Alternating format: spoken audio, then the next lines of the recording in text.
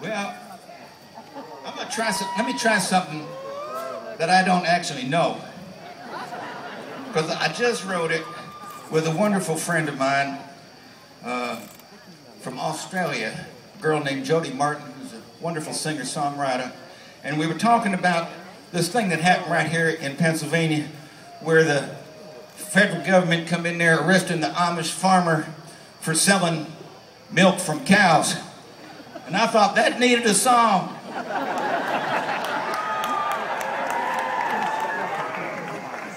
So pardon me if I'm looking at words from time to time.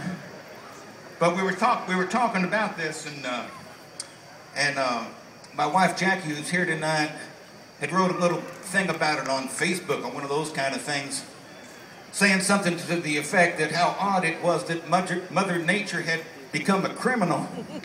And so we decided to turn that into a song.